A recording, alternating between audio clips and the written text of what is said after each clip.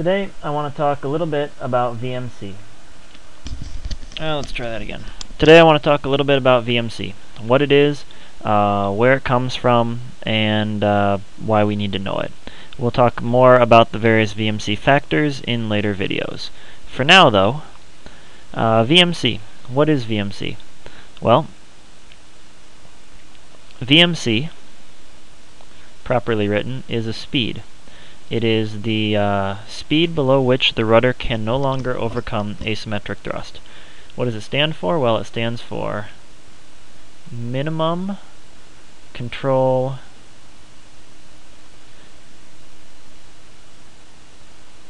airspeed.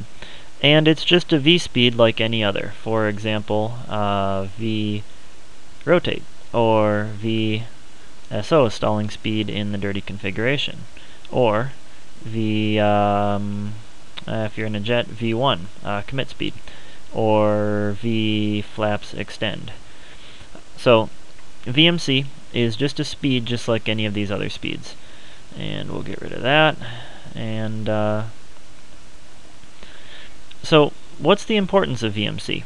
Well, VMC is only important to a multi-engine airplane, and it's only important when you're single engine. So let's say that we have a multi-engine airplane here. Draw a multi-engine airplane. And let's say that you've got an engine here, and you've got an engine here. Now let's say that one of these engines goes bad on you. We're going to say that the left engine has just failed, and so now the right engine is the only one operating. The right engine is generating thrust, the left engine is not. And as a result of that, the right engine is going to try to turn the plane to the left. Because of asymmetric thrust, the right engine turns the airplane to the left. This force right here that I've drawn is asymmetric thrust. Now, how do we oppose asymmetric thrust? Well, we oppose asymmetric thrust during an engine failure by using the rudder. So we step on the rudder, and by stepping on the rudder, we generate a force that turns the nose of the airplane to the right. So the asymmetric thrust of the engine is trying to turn the airplane to the left. The force of the rudder is trying to turn the airplane to the right. Now, the rudder is an aerodynamic control surface. And what that means is the rudder requires airflow in order to operate. So when airflow goes over the rudder is able to create a force which turns the tail to the left, which turns the nose to the right. That's how the rudder works. The more airflow going over the rudder, the more airflow going over any aerodynamic control surface, the more effective it is. So if this airplane happened to be going forward at, say, 200 knots,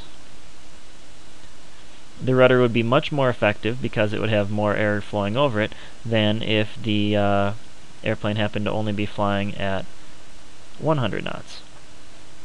Less airflow over the rudder equals less rudder force. When the rudder has less force, it's less able to oppose the asymmetric thrust of the engine. So, the more airflow you have flowing over the rudder, the more available rudder power you have. There is a certain amount of rudder power that you need in order to overcome the asymmetric thrust of the engine. If you don't have enough airflow going over the rudder, you will not be able to oppose the asymmetric thrust of the engine, even if you push the rudder all the way to the floor. That particular speed, that speed that you have to be going a certain, however fast, in order to have your rudder be powerful enough to oppose asymmetric thrust, is VMC. Minimum control airspeed. So, let's say that you're flying along, and say your aircraft, you've got your aircraft with a couple of engines, engine here, and we're going to say that one of them failed. We'll say that the left engine failed. So you have a turning tendency to the left, asymmetric thrust. Try that again. There we go. Asymmetric thrust. And we'll also say that the airplane is flying the rudder. You step on the rudder. We'll say that the airplane is flying at a speed of, we're flying at a speed of 80 knots. And we're going to say that VMC in this airplane happens to be 75 knots. Under these circumstances, with your current speed being 80 knots, and your VMC being 75 knots, you will have enough rudder power to overcome the asymmetric thrust, and your aircraft will be able to fly in a straight line. Now let's say that you slow down.